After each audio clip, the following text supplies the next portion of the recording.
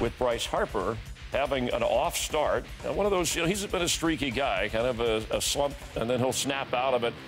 When you look at strikeout ratio, contact, it doesn't look good. It's early in 2019. So, Eric, what's the big difference for Harper this time around? Well, I mean, look, if we go outside the numbers, for me, the thing is he's always been a streaky guy, right? The difference, though, is this year he's playing after he just signed a $300 million deal. He's in a new venue. He wants to do well. So I think there is that outside pressure that he's probably putting on himself. He's a human being first, no matter how much he's getting paid, no matter how talented he is. If you want to go into the numbers, pitchers are throwing him a lot more sliders this year and having trouble with that. You also look at his contact outside of the zone. I mean, he's still swinging. He's still got the play discipline, but compared to last year, he's missing 7-8% more pitches outside of the zone that he's going after. So, you couple all those sorts of things, and you got a bad start, but he is streaky. But remember, Stanton, a few years ago, after he had signed that big deal with the Marlins, and he goes over to the Yankees, after his first 41 games, nobody in baseball had more strikeouts.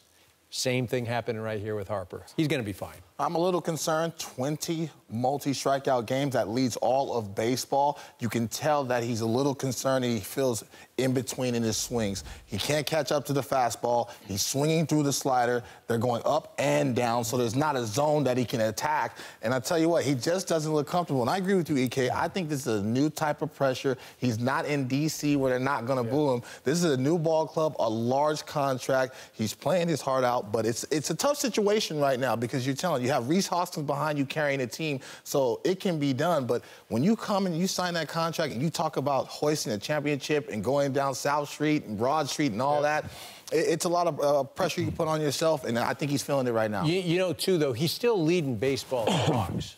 You going to be okay? Yeah, I'll be all right. Okay. I get choked up when a guy making that much money is getting picked on. I feel so terrible. It just kind of grabs me right here. But he's still leading all of baseball in walks. And he made terrific catches the other night, so I'm going to the wall. He's trying. Well, no doubt. You get anybody to try. I don't want triers. I want doers, right? You're no doubt that he'll snap out of it. I don't know.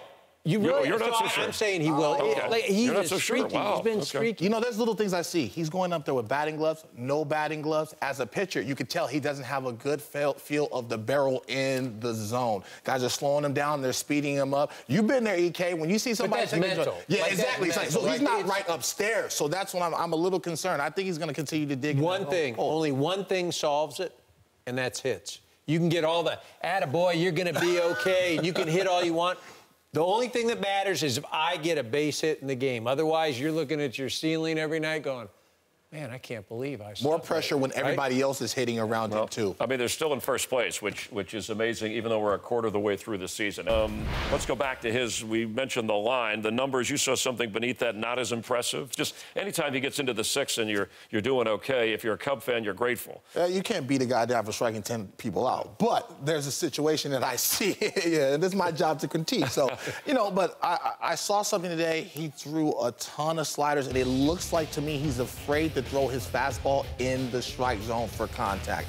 He nibbles a lot, so you see a lot of 2-2, 3-2 counts without a lot of batters. So it's tough for him to get through the lineup twice without throwing 100+ pitches. So even though he struck out a lot of people against the better offenses in the National League, I think they're going to make him pay for going deep in the counts. He's got to trust his fastball. I mean, my God, he throws anywhere from 94 to 97 miles an hour. You have to honor the contact and get some early contact. You have a talented defense, an athletic defense behind you. Trust your defense and put the ball in play. But I'm still concerned about him, man. I still think he's the fifth starter in their rotation. Yeah, something you can't count on. And the bullpen either, apparently. And this is another example of what you can and can't count on down the stretch. Yeah, I mean, you got Pedro out right now, and he was, so-so. I mean, Kinsler's been their best guy. Right. Again, you watch tonight, and Carl Edwards Jr., I mean, he's been really the enigma for that bullpen. Last year, he had an ERA of about a little over 2.5, only gave up 2 home runs, was in 58 some odd games, and Joe Madden would use him in late inning situations. This year, he hasn't been able to locate it all. So he's walking guys. I think today with the 3rd home run he's given up in just over 4 or 5 innings. And that's a real hole. And then, of course, we're not even talking about Brandon Morrow. Right. Right? I mean, he was signed last year to be the closer. He's not even at the field. Yeah. Right? I mean, they're nowhere to be found. And he just, in fact, Theo just said the other day, he's resuming a throwing program, hopefully, next week. So that's flat ground in Mesa. That's like, I mean, it was a win. So that's a lot of problems there. And it was Brad Brock, who gave up this one.